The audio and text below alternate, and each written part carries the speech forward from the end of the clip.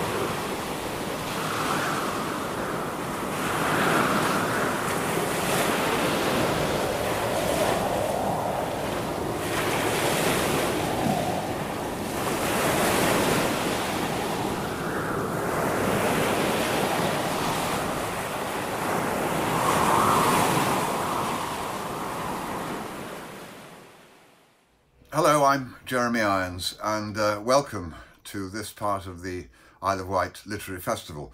I'm sorry it's all on screens, there we are, one of those things. Life has become a bit strange at the moment, but we're all coping with it, hopefully, and keeping healthy and keeping safe. I lived on the Isle of Wight, was born in Cowes, lived there till I was, I think, 13, we moved away. I lived in St Helens. My father worked for Saunders Row in Cowes.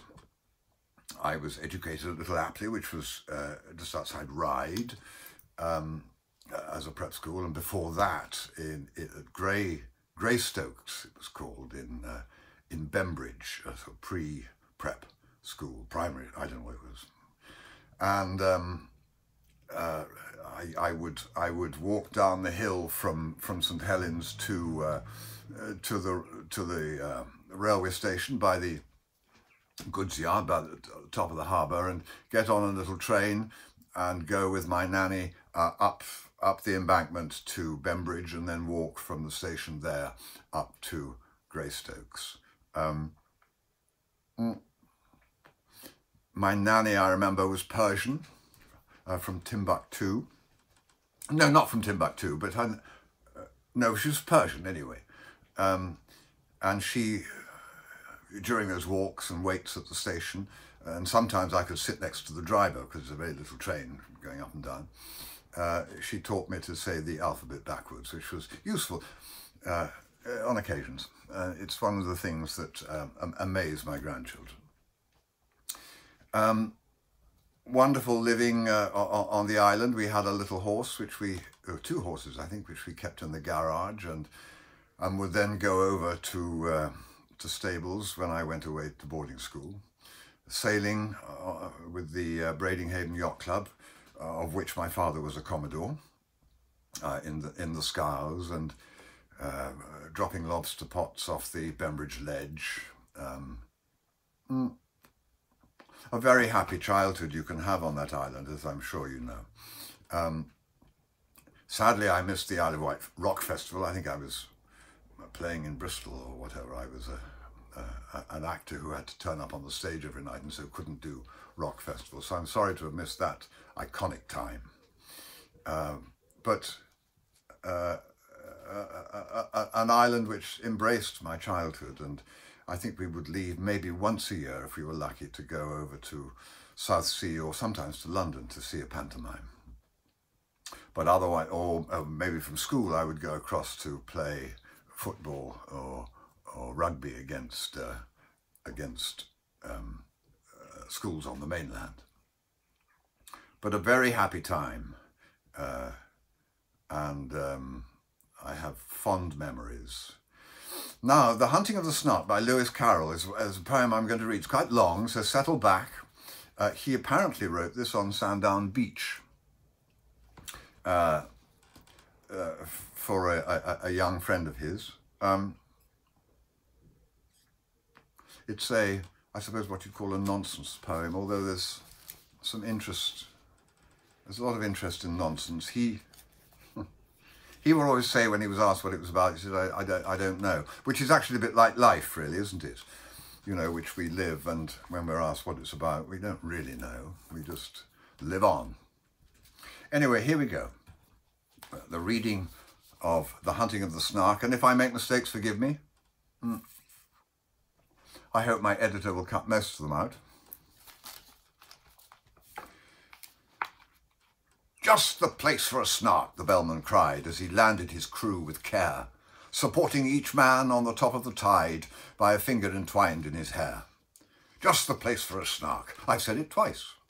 That alone should encourage the crew. Just the place for a snark. I have said it thrice. What I tell you 3 times is true." The crew was complete. It included a boots, a maker of bonnets and hoods, a barrister, brought to arrange their disputes, and a broker to value their goods. A billiard maker whose skill was immense might perhaps have won more than his share, but a banker, engaged at enormous expense, had the whole of their cash in his care. There was also a beaver that paced on the deck or would sit making lace in the bow, and had often, the bellman said, saved them from wreck, though none of the sailors knew how. There was one who was famed for a number of things. He forgot, when he entered the ship, his umbrella, his watch, all his jewels and rings, and the clothes he had brought for the trip. He had 42 boxes, all carefully packed, with his name painted clearly on each, but since he omitted to mention the fact, they were all left behind on the beach. The loss of his clothes hardly mattered, because he had 7 coats on when he came, with 3 pairs of boots, but the worst of it was, he had wholly forgotten his name. He would answer to "hi" or to any loud cry, such as "fry me" or "fritter me wig," to "what you may call 'em," or "what was his name," but especially "thingamajig." While for those who preferred a more forcible word, he had different names from these. His intimate friends called him Candle Ends, and his enemies Toasted Cheese. His form is ungainly, his intellect small, so the bellman would often remark, but his courage is perfect, and that, after all, is the thing that one needs with a snark. He would joke with hyenas, returning their stare with an impudent wag of the head, and he once went a walk paw in paw with a bear, just to keep up its spirits, he said. He came as a baker, but owned when too late, and it drove the poor bellman half mad. He could only bake bride cake, for which, I may state, no materials were to be had. The last of the crew needs especial remark, though he looked an incredible dunce. He had just one idea, but that one being Snark, the good bellman engaged him at once. He came as a butcher, but gravely declared, when the ship had been sailing a week, he could only kill beavers. The bellman looked scared and was almost too frightened to speak. But at length he explained in a tremulous tone there was only one beaver on board, and that was a tame one he had of his own, whose death would be deeply deplored. The beaver, who happened to hear the remark, protested with tears in its eyes that not even the rapture of hunting the Snark could atone for that dismal surprise. It strongly advised that the butcher should be conveyed in a separate ship, but the bellman declared he would never agree with the plans he had made for the trip. Navigation was always a difficult art, though with only one ship and one bell, and he feared he must really decline for his part undertaking another as well. The Beaver's best course was, no doubt, to procure a second-hand dagger-proof coat. So the baker advised it, and next, to ensure its life in some office of note. This the banker suggested and offered for hire on moderate terms and for sale 2 excellent policies, one against fire and one against damage from hail. Yet still, ever after that sorrowful day, whenever the butcher was by, the Beaver kept looking the opposite way and appeared unaccountably shy. The bellman himself they all praised to the sky. Such a carriage, such ease and such grace, such solemnity too. One could see he was wise the moment one looked in his face. He had brought a large map representing the sea, without the least vestige of land, and the crew were much pleased when they found it to be a map they could all understand. What's the good of Mercator's North Poles and Equators, tropics, zones and meridian lines? So the bellman would cry, and the crew would reply, they are merely conventional signs. Other maps are such shapes with their islands and capes, but we've got our brave captain to thank, so the crew would protest, that he's bought us the best, a perfect and absolute blank. This was charming, no doubt, but they shortly found out that the captain they trusted so well had only one notion for crossing the ocean, and that was to tingle his bell. He was thoughtful and grave, but the orders he gave were enough to bewilder a crew. When he cried, steer to starboard, but keep our head larboard, what on earth was the helmsman to do? Then the bowsprit got mixed with the rudder sometimes, a thing, as the bellman remarked, that frequently happens in tropical climes, when a vessel is, so to speak, snarked. But the principal failing occurred in the sailing, and the bellman, perplexed and distressed, said he had hoped at least, when the wind blew due east, that the ship would not travel due west. But the danger was past. They had landed at last, with their boxes, portmanteaus and bags. Yet at first sight the crew were not pleased with the view, which consisted of chasms and crags. The bellman perceived that their spirits were low, and repeated in musical tone some jokes he had kept for a season of woe, but the crew would do nothing but groan. He served out some grog with a liberal hand, and bade them sit down on the beach, and they could not but own that their captain looked grand, as he stood and delivered his speech. Friends, Romans and countrymen, lend me your ears.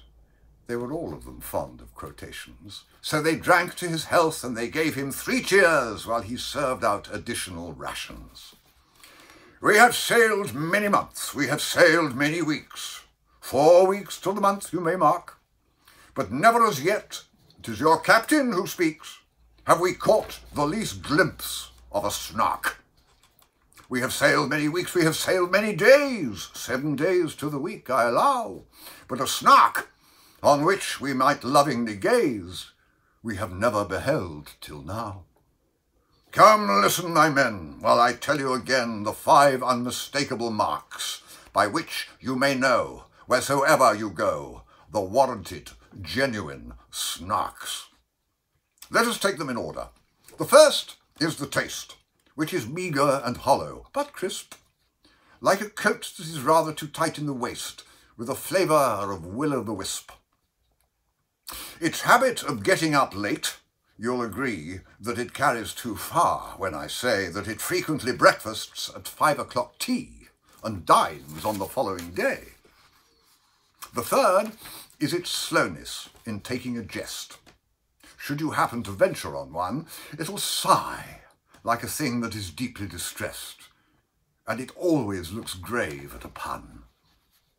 The fourth is its fondness for bathing machines, which it constantly carries about, and believes that they add to the beauty of scenes, a sentiment open to doubt.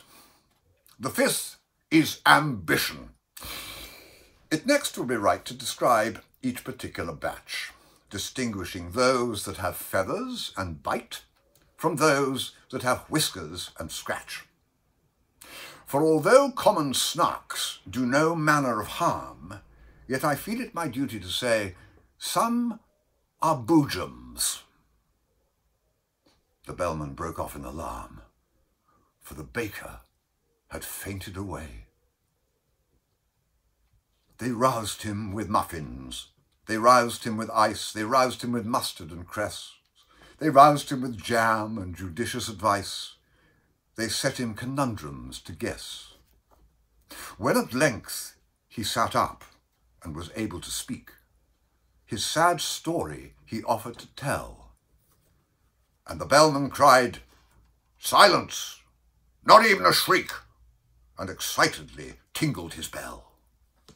There was silence supreme, not a shriek, not a scream, scarcely even a howl or a groan, as the man they called Ho told his story of woe in an antediluvian tone. My father and mother were honest, though poor. Skip all that, cried the bellman in haste. If it once becomes dark, there's no chance of a snark. We have hardly a minute to waste. I skip 40 years, said the baker in tears, and proceed without further remark to the day when you took me aboard of your ship to help you in hunting the Snark. A dear uncle of mine, after whom I was named, remarked when I bade him farewell. Oh, skip your dear uncle, the bellman explained, as he angrily tingled his bell.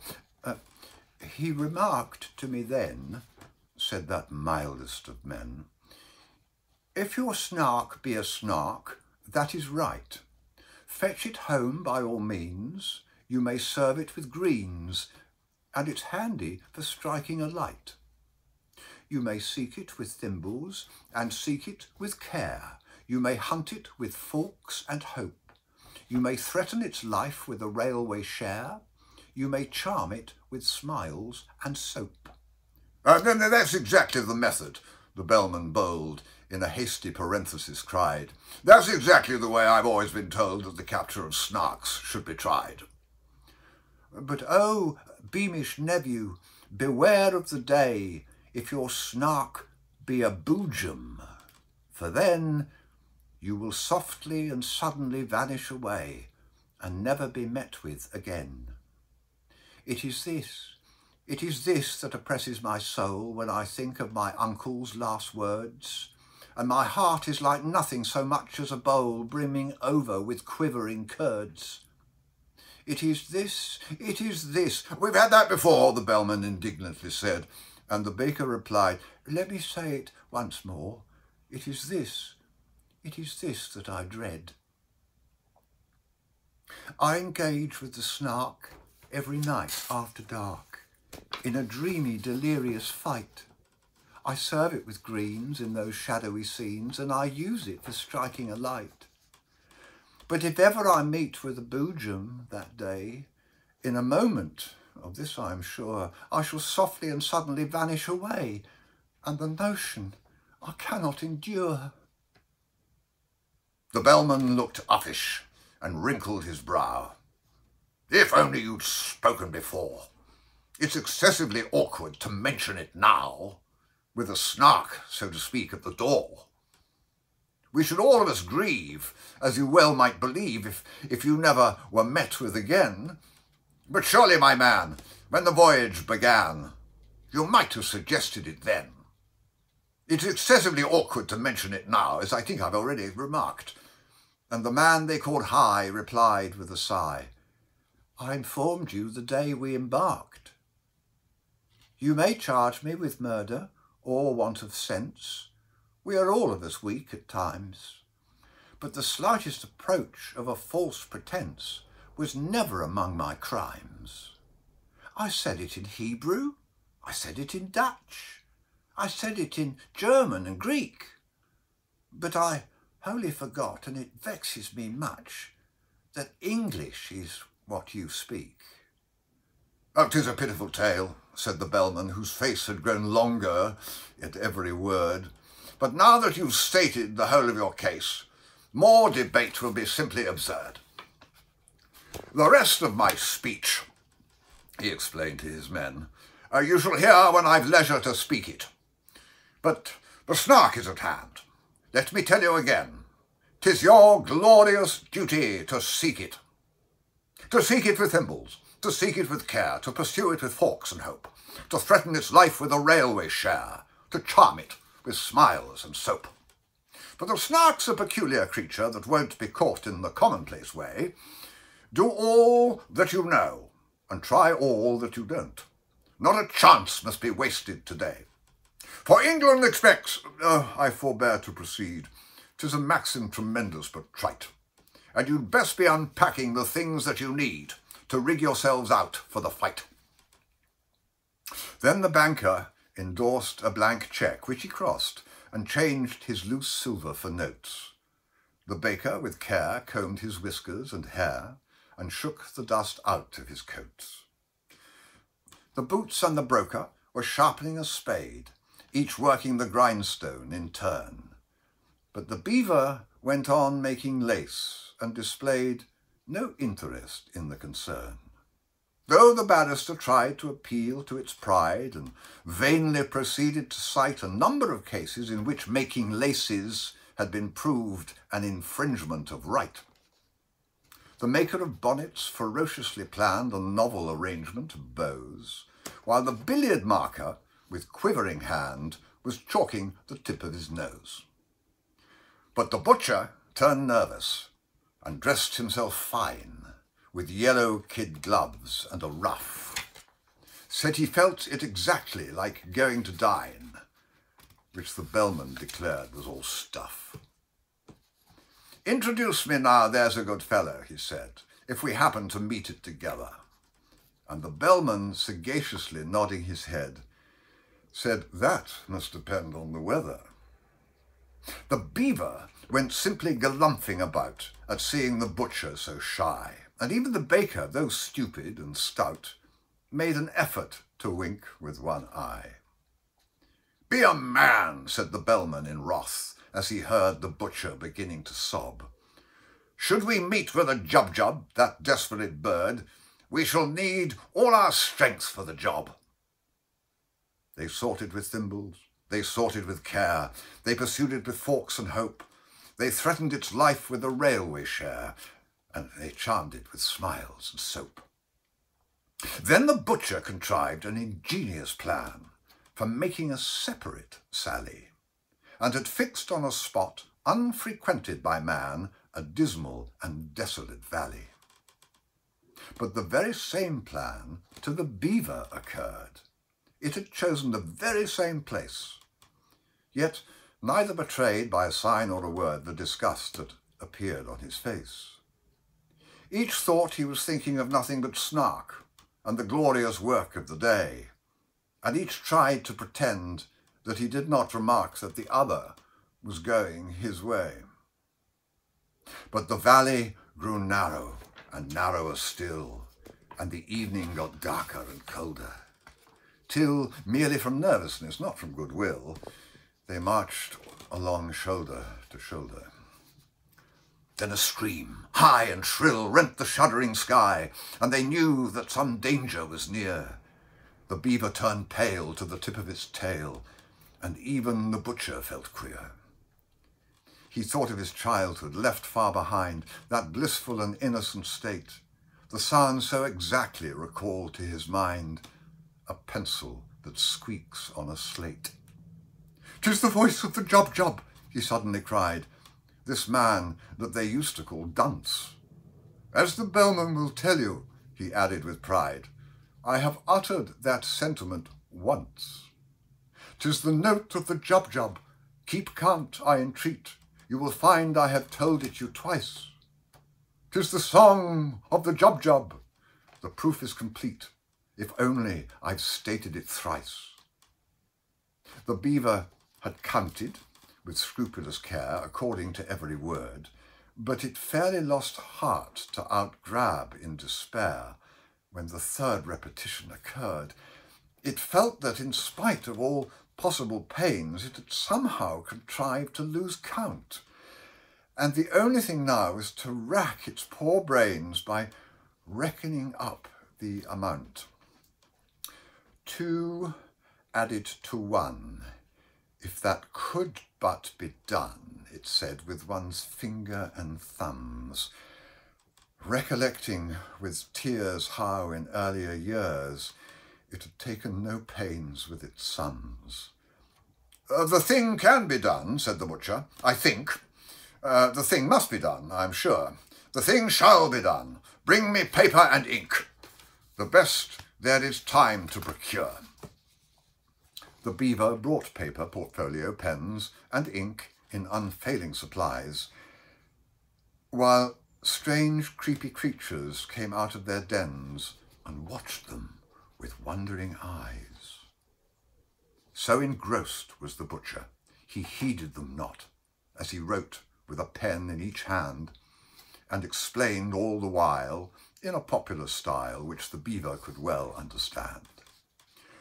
Taking 3 as the subject to reason about, a convenient number to state, we add 7 and 10, then multiply out by 1,000, diminished by 8. The result we proceed to divide, as you see, by 992, then subtract 17, and the answer must be exactly and perfectly true. The method employed I would gladly explain while I have it so clear in my head, if I had but the time and you had but the brain. But much yet remains to be said. In one moment I've seen what has hitherto been enveloped in absolute mystery, and without extra charge I will give you at large a lesson in natural history. In his genial way he proceeded to say, forgetting all laws of propriety, and that giving instruction without introduction would have caused quite a thrill in society. As to temper, the Jubjub's a desperate bird, since it lives in perpetual passion. Its taste in costume is entirely absurd. It is ages ahead of the fashion. But it knows any friend it has met once before, and never will look at a bribe. In charity meetings it stands at the door and collects, though it does not subscribe. Its flavour, when cooked, is more exquisite far than mutton or oysters or eggs. Some think it keeps best in an ivory jar, and some in mahogany kegs.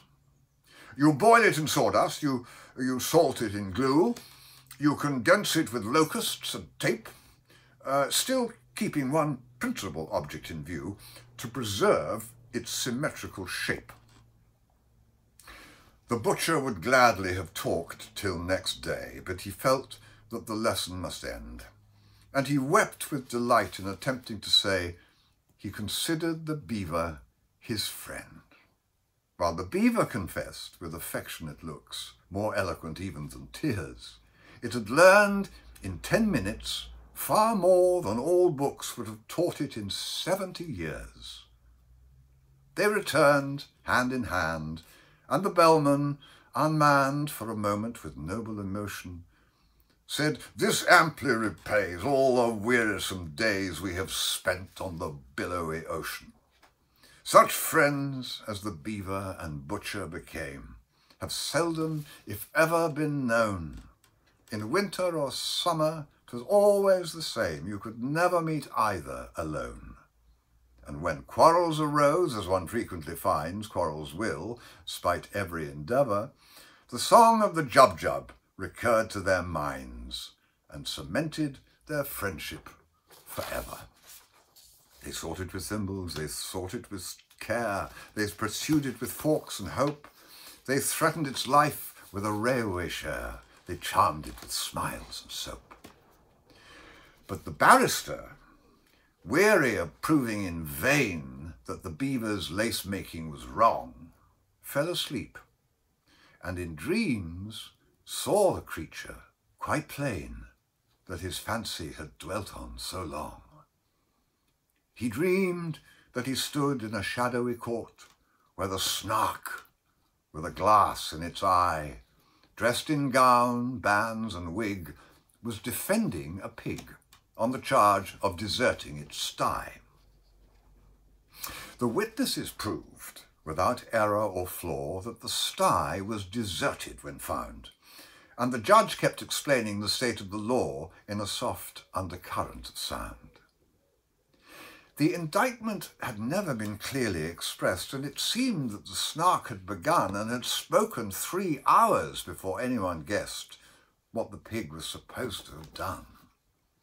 The jury had each formed a different view long before the indictment was read, and they all spoke at once, so that none of them knew one word that the others had said.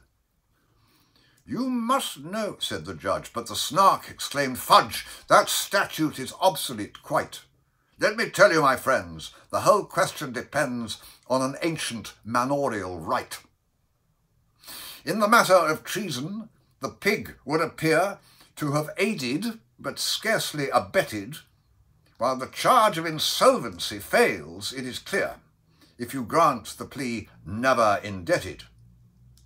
The fact of desertion I will never dispute, but its guilt, as I trust, is removed, so far as relates to the cost of this suit, by the alibi which has been proved.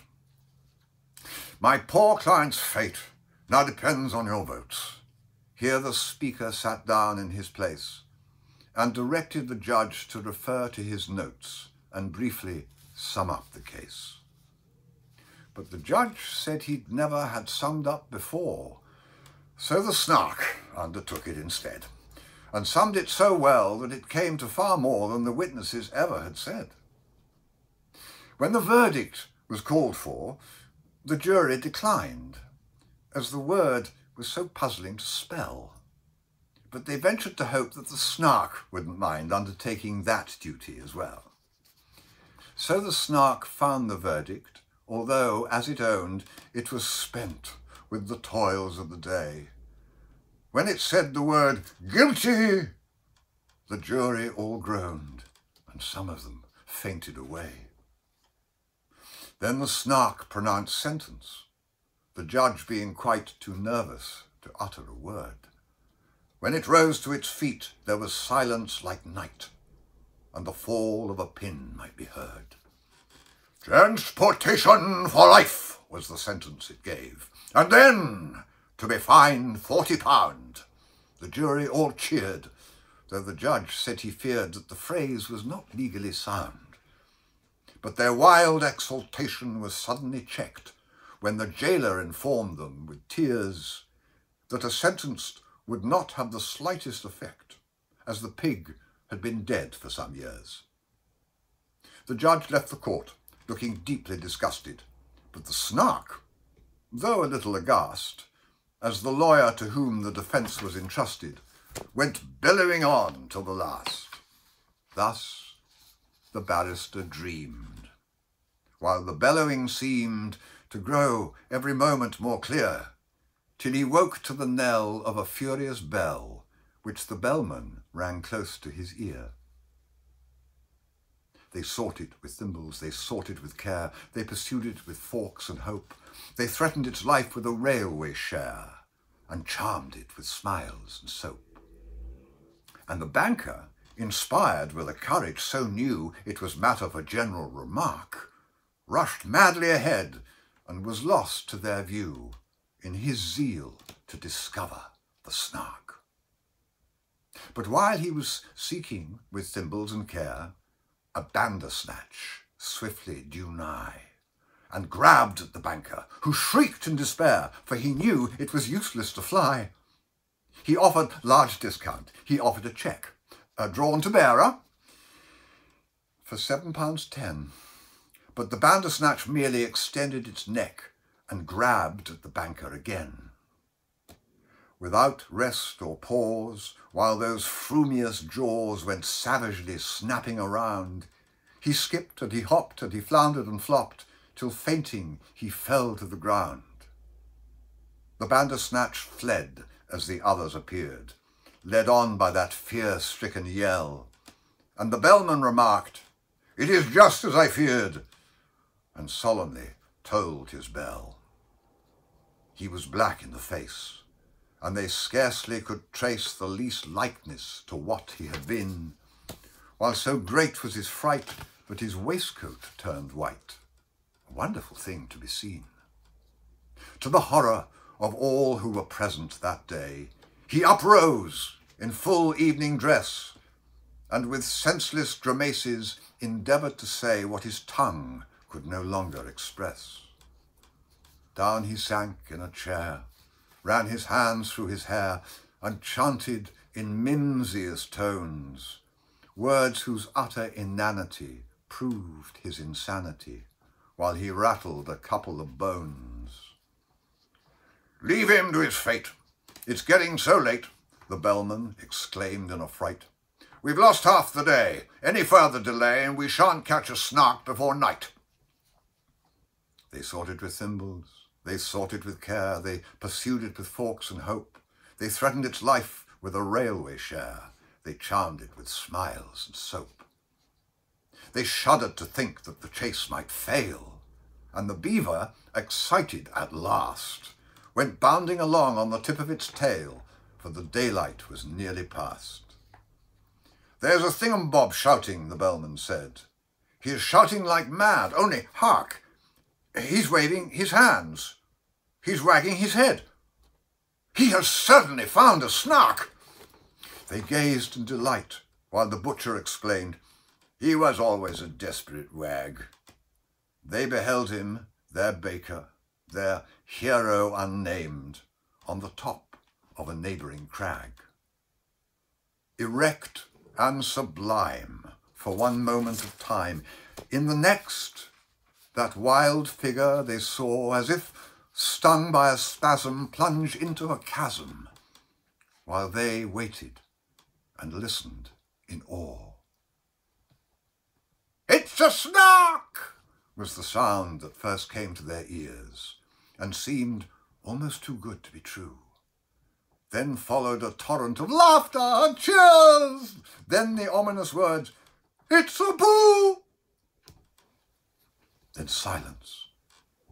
Some fancied they heard in the air a weary and wandering high that sounded like "Jum," but the others declare it was only a breeze that went by. They hunted till darkness came on, but they found not a button or feather or mark by which they could tell that they stood on the ground where the baker had met with the Snark. In the midst of the word he was trying to say, in the midst of his laughter and glee, he had softly and suddenly vanished away. For the Snark was a Boojum, you see.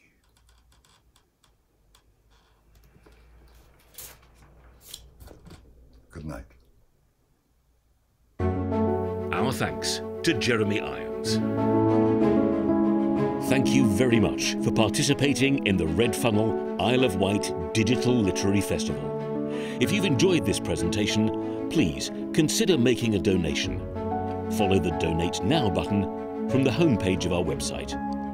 You can also benefit from great discounts by ordering via Blackwell's Bookshop from our homepage. We'd like to thank the loyal sponsors who've supported the Isle of Wight Literary Festival over the past years. Without their financial contribution, it would be difficult to attract the many wonderful speakers we've hosted, while keeping ticket prices down. This year, their support has enabled us to provide the digital festival free of charge. Special thanks to Red Funnel, who've been our title sponsor for many years, and, as well as providing financial support, offer a warm welcome to speakers and visitors to the island for the festival.